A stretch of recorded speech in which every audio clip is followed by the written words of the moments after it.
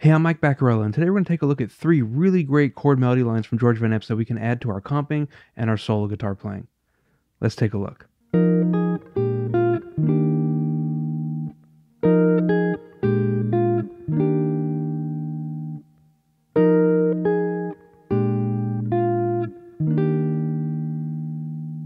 This first line is a 2-5 in the key of E flat major.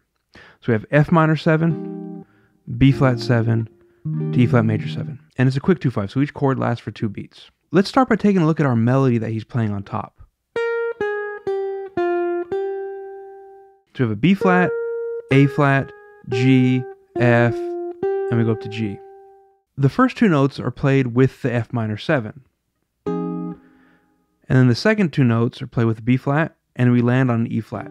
So those first 2 notes, the B flat and the A flat. Well, the B flat over the F minor 7 is the 11th, and the A flat is the 3rd. So we're just going to put that on top of our basic F minor 7 shapes. We have F, C, E flat, A flat in this position. So I'm going to use my pinky to grab that B flat on top of the chord. And you'll notice that I'm not playing on the 4th string here. I'm actually getting rid of that note because I'm playing fingerstyle, and I'm only playing the 5th, 2nd, and 3rd strings.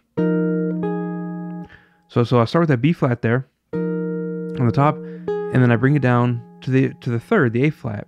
So I got that melody on top moving, right? Then I jump down to a B flat 13 shape, basically. So I got B flat, A flat, D, G. Because our next melody note is G, so I want that G on top. And then I come down to F. And that F I'm barring across my first finger. So far we have, for the B flat 7 chord, I'm now picking the 6th string, 4th string, 3rd string, and 2nd string. And then I'm just going to land on that G and play an E flat major 7 with that. So I have this position of E flat major 7. I got E flat, B flat, D, and G on top. So here's the full line.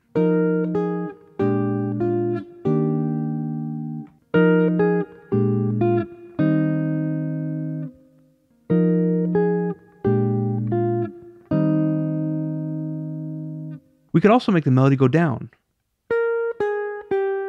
and just walk down the scale that way. So for the F minor 7, the B flat 7 portion, we're going to keep everything the same. And when we get to E flat, we're going to play this shape of an E flat 6 chord. So we got 6th fret, 5th fret, 5th fret, 4th fret on the 5th through the 2nd string. So we got E flat, G, C, E flat. And that gives us the root note on top.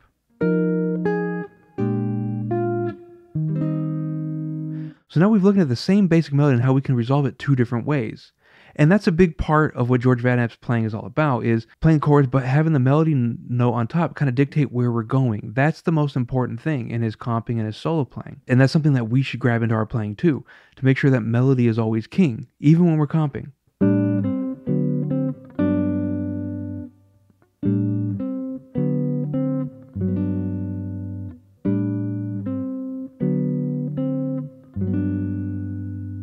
The second example is a quick 2-5 in the key of G major. So we have A minor 7, D7, G major 7. And our melody on top is D, C, B, C, D. Now the way he plays this is pretty interesting. So for the A minor 7, we're going to pick just 3 strings. We're going to pick the A on the 5th fret of the 6th string with our thumb. We're going to pick the G on the 5th fret of the 4th string with our index finger. And then with our ring finger, we're going to pick the D on the 2nd string, 3rd fret.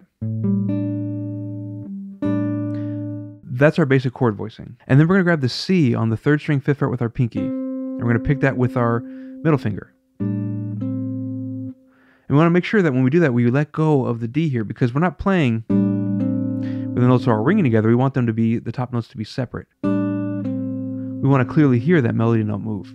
Okay, from there we go to this kind of D6 shape. So we have D, F sharp, and B. We have D on the 5th fret of the 5th string, and then our first finger is barred across on the 4th fret on the 3rd and 4th string.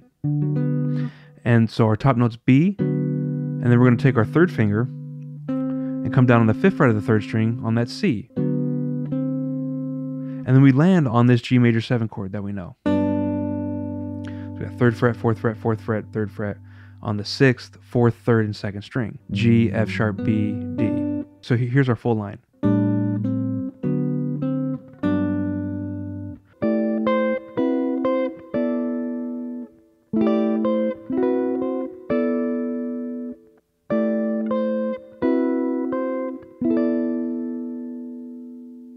We can take this and move this to different positions too, because the melody is what's king here. As long as we harmonize the melody properly, we got a good line.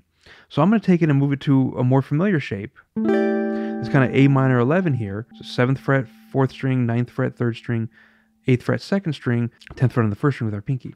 I'm going to play the same melody.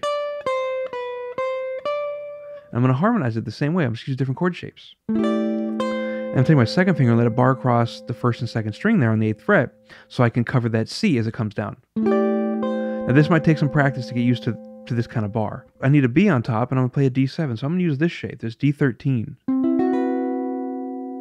So I got C, E, F sharp, B. 10th fret on the 4th string, 9th fret, 3rd string, 7th fret across the 1st and 2nd string.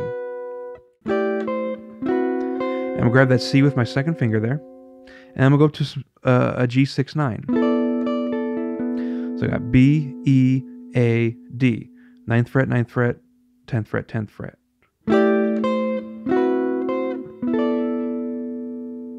It's important to know what note is on top of your chord voicings and what notes are nearby so you can move melodies around, just like George Van Eps is doing with these.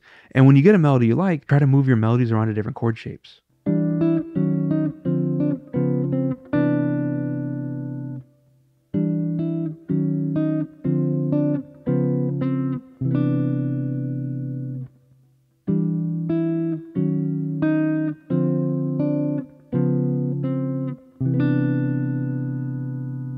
Now for this third example, we have a 3-6-2-5 in the key of C. So we have E minor 7, A7, D minor 7, G7, C major 7. And each chord lasts for 2 beats. So we're starting here with this E minor 7 shape. So we got E, G, D, E.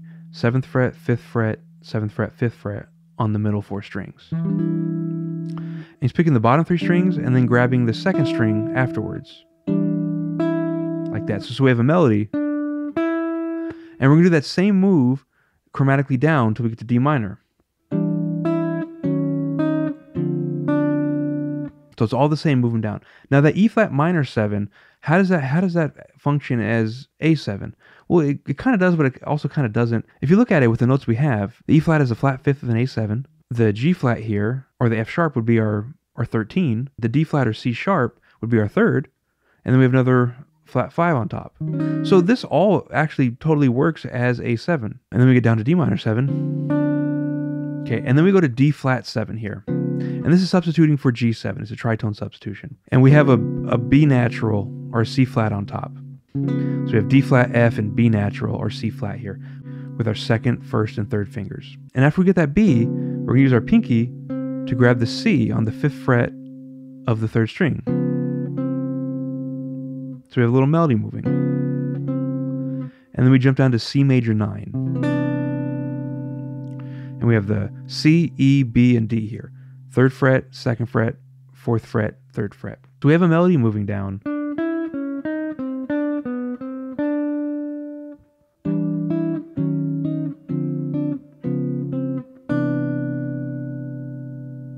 I hope you have as much fun looking at these as I do.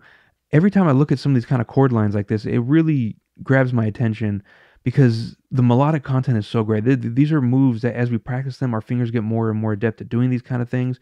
And then in our own comping or solo guitar playing, some of these things will start to kind of come out of us. And I really think that's very valuable to have, because when you're comping, you don't want to just play the same voicings all the time. Because if you're playing the same sort of stuff all the time, it kind of shows that you're not listening to the soloist or the group or the singer or the melody. We should be responding to them, to the best of our ability. And that doesn't mean getting in their way and playing all kinds of melodic stuff. But when there's an opening, maybe a little small melody might make a big difference. Or if they're playing in the high range, maybe we should go down to the low range, and vice versa. If they're playing low, maybe we should go high. And have this kind of flexibility to kind of fill in gaps or respond to what they're doing can really help us. And then, of course, in our solo guitar playing, the more ways we can view a melody moving around, the better off we're going to be. So having knowledge of what notes are on top of our chord voicings is going to go a long way for that kind of playing. So thanks for checking out this lesson. Keep practicing. I'll see you next time.